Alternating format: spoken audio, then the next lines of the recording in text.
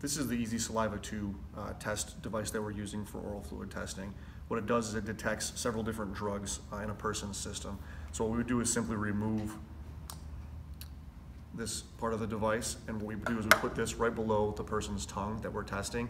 It stays there for about 5 minutes. It's going to soak up the saliva in the person's system, and then once it's done, we take it out. We put the tubes back into this ampule here, and we'll snap them closed.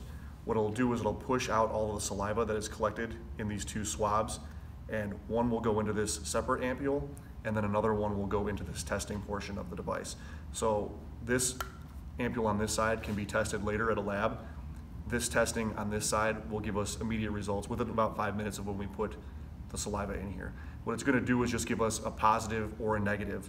It's not going to tell us the exact amount. We just have to know what the cutoffs are while we're doing the test. In this particular test, it's 40 nanograms of delta-9 THC, which is still significantly higher than what we need this device to eventually do, which is about 10.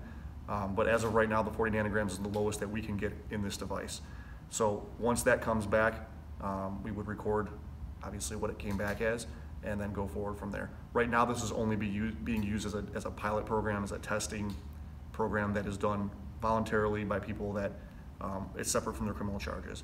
So right now, we're hoping to prove that this technology works so that moving forward, our officers will have another tool to put on their belt to go ahead and use to remove these impaired drivers from the roadway.